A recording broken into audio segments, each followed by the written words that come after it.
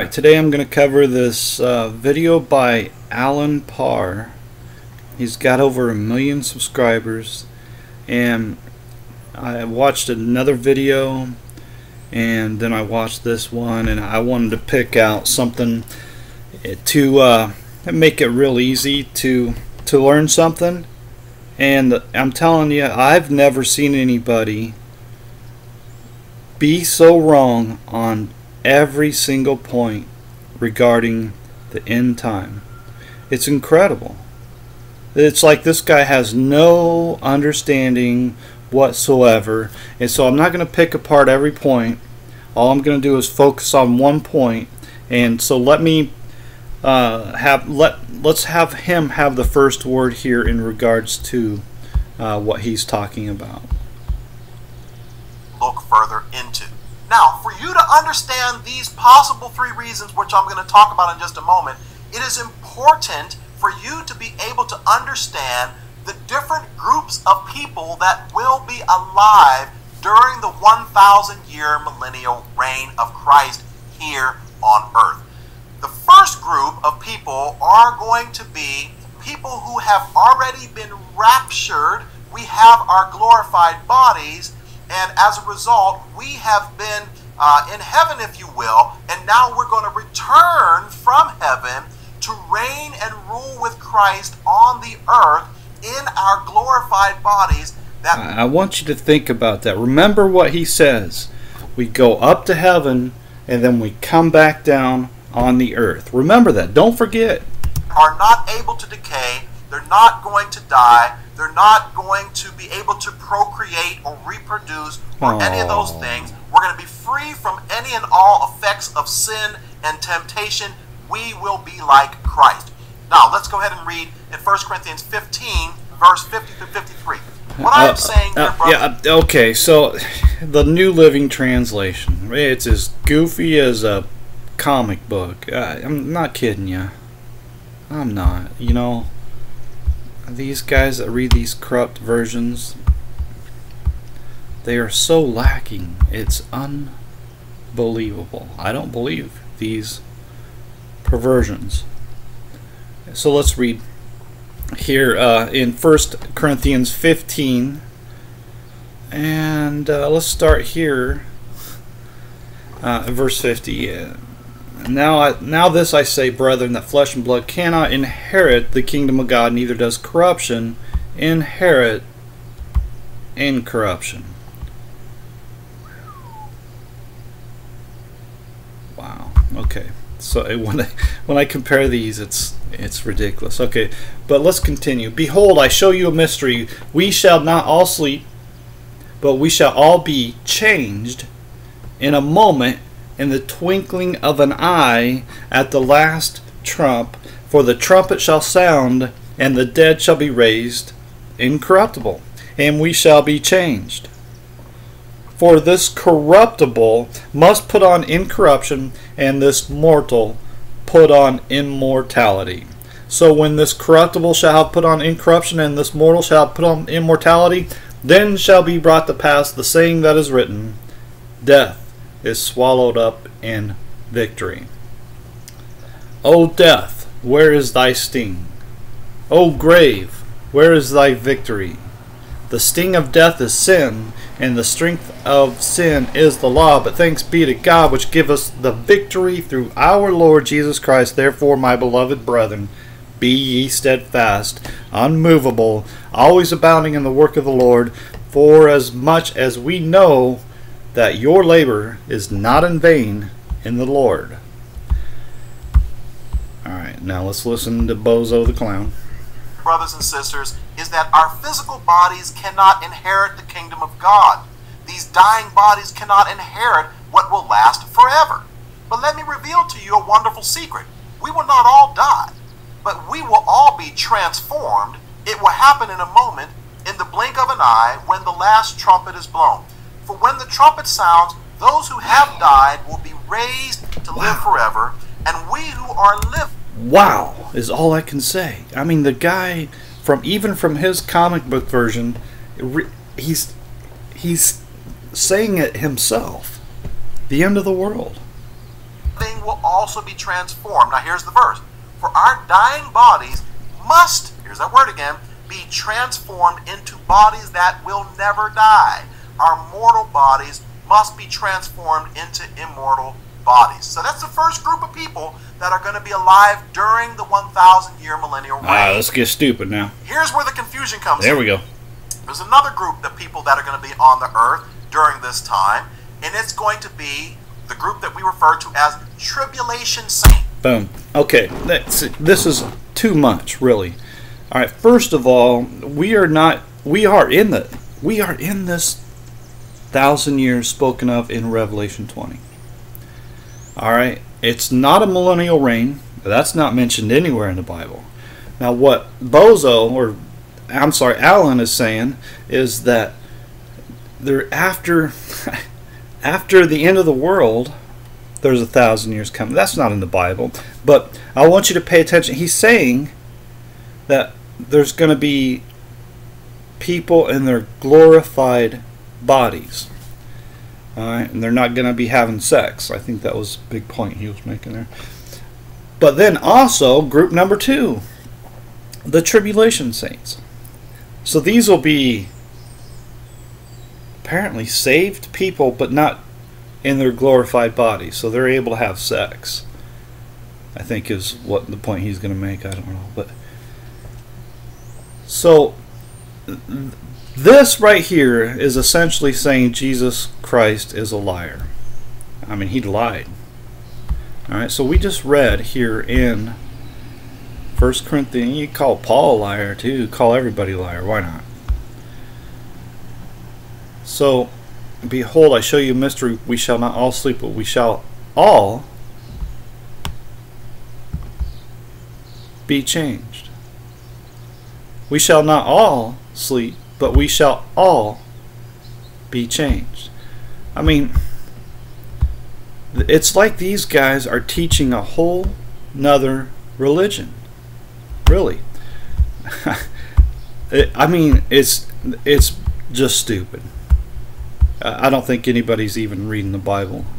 Are these guys that teach us goofy stuff here? I don't think they even... they might not even own a Bible. Really. Now, this is insanity.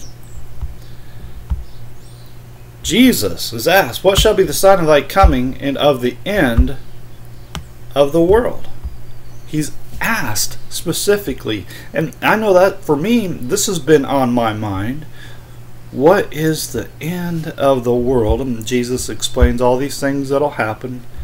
But then, at the end, the sun will be darkened, the moon shall not give her light, the stars shall fall from heaven, and the powers of the heavens shall be shaken.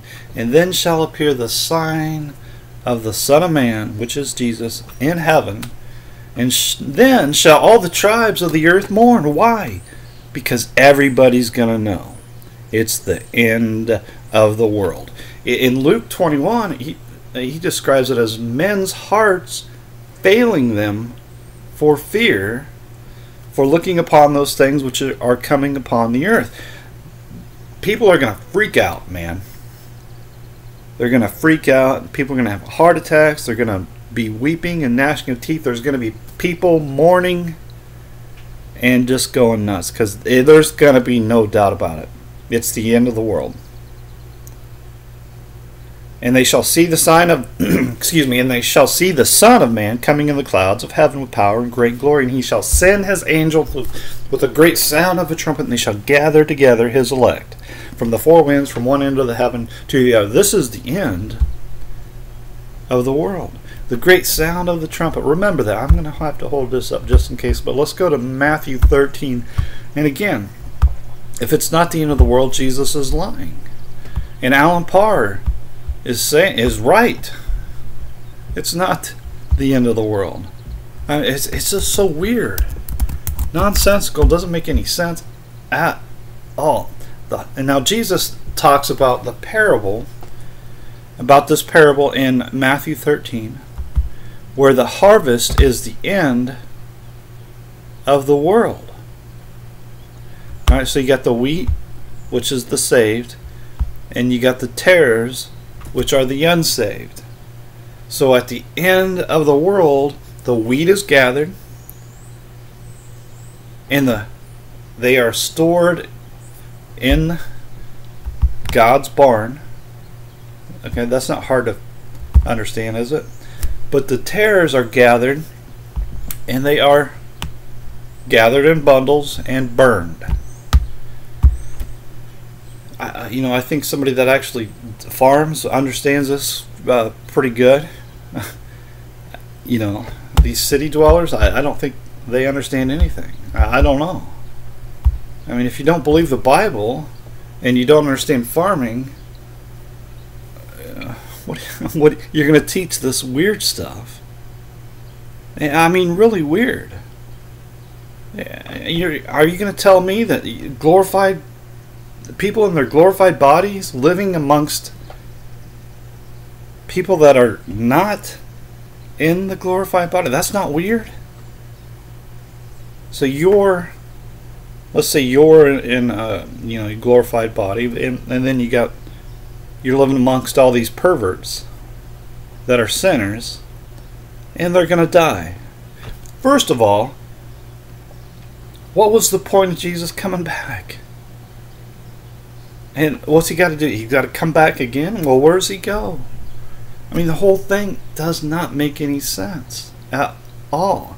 It's like these guys are teaching a whole different religion, completely separate from the Bible. The harvest is the end of the world. So we go here in Matthew 24, we see the great sound of the trumpet. And they shall gather together his elect. We read this also in 1 Corinthians 15. At the last trump, for the trumpet shall sound, and the dead shall be raised incorruptible, and we shall be changed. We shall all be changed. No, Alan Parr says that Bible's lying to you. The Bible's lying to you, and that we're not all going to be changed. Well, if you're not changed, you're going to be burned, right? I mean, the only people that are going to be changed into the incorruptible body is the believer, those of us that are born of the Spirit of God.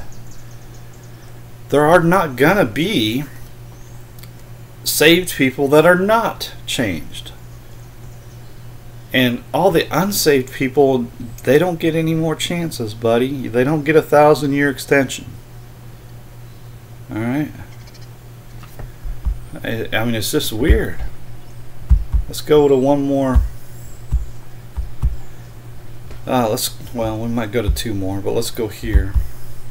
Because I want to show you something here. Oops. Let's see. You remember at the last trump here, we read, the great sound of a trumpet. At the last trump, the trumpet shall sound, right? Well, here in 1 Thessalonians 4, it also talks about, for the Lord himself shall descend from heaven. This is when Jesus comes in the clouds of heaven, with the voice of the archangel, and with the trump of God. And the dead in Christ shall rise first, then we which are alive and remain shall be caught up together with them in the clouds. Remember Alan Parr said that we're going to be lifted up into heaven and then set back down on earth. He himself said it. But he's leaving out a portion of believers. And what the Bible says over and over, God is not a respecter of persons. So why would some people be changed into the glorified bodies and others not? Well, the only way you can make that claim is if you're going to preach some goofy doctrine that's not supported by the Bible at all. I really do think people watch too many Hollywood movies. I honestly believe that. I think they're getting their Bible doctrine from Hollywood movies. That's what I think.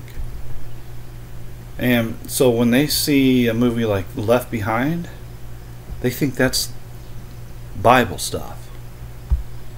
They're deceived. I mean, I don't know how you could be so naive, really. There might be a different word I could use too, but naive for sure.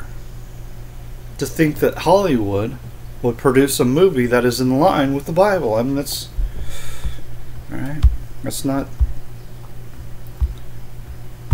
that's dangerous, man. It's dangerous to believe a movie you see on TV. All right. Okay, so we'll go back up here. For if we believe that Jesus died and rose again, even so them also which sleep in Jesus will God bring with him. All right. For this we say unto you by the word of the Lord, that we which are alive and remain unto the coming of the Lord shall not prevent them which are asleep. We're going to be all caught up together, just like what 1 Corinthians 15 says. We shall all be changed. Alright, so and I guess we got to go to Revelation 20. Because this whole idea of Jesus reigning 1,000 years is coming from Revelation 20, but then when you actually read Revelation 20, it never says Jesus reigns 1,000 years. In fact, if you get to there, you should have already read, for example, Luke chapter 1, and he shall reign over the house of Jacob forever. How long? Forever.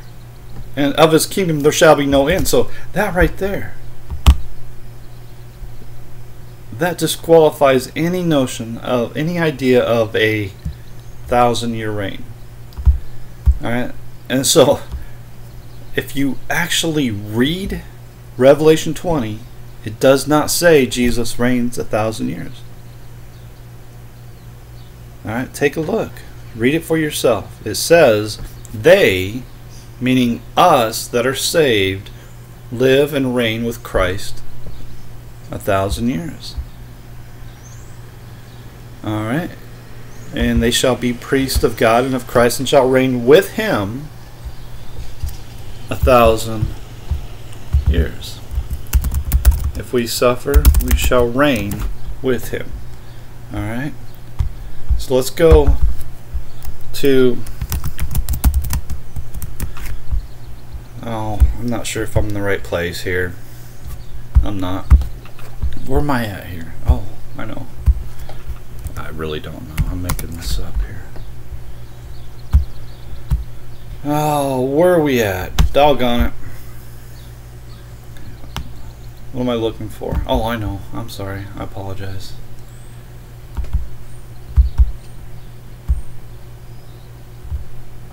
Oops. I think I was right the first time, wasn't I? Okay. Ye also as lively stones are built up a spiritual house and holy priesthood to offer up spiritual sacrifices acceptable to God by Jesus.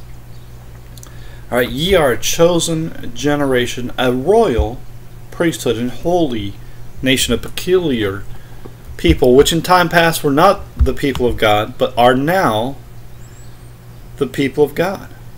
Right now, we that believe in the Lord Jesus Christ are the people of God. Alright, I mean, we are a royal priesthood, right? And we read in Revelation chapter 1,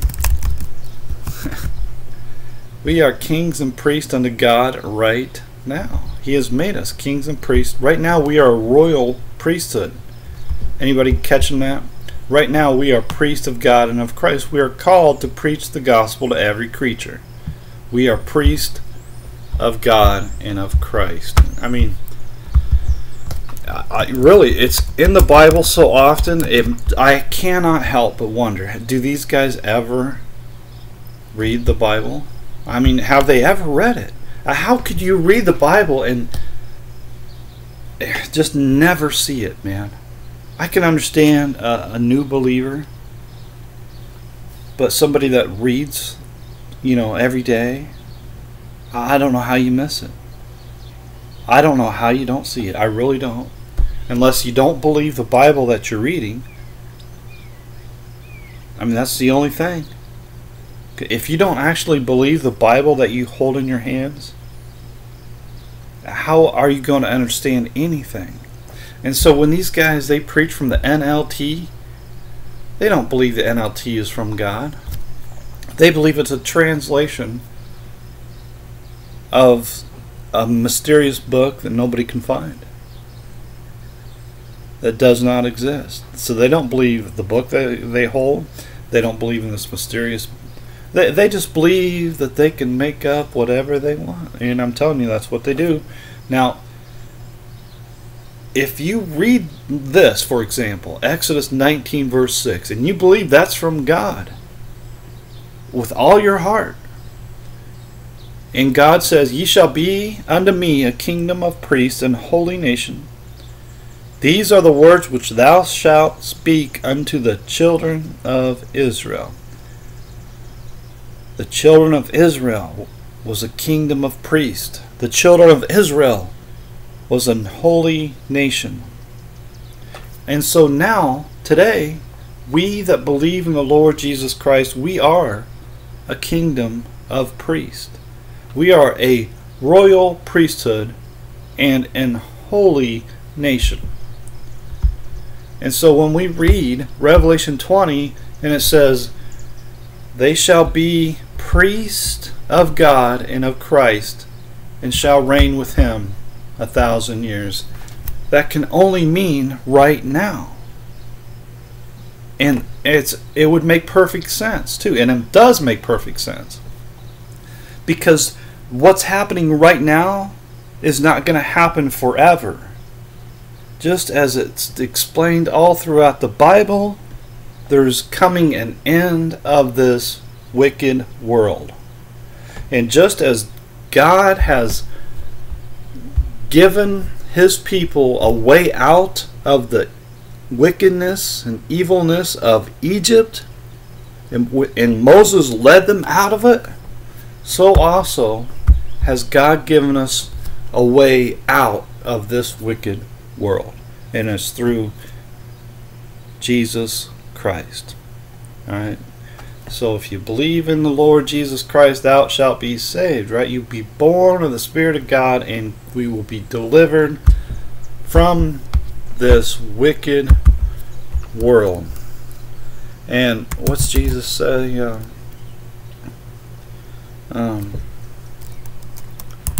Let me see if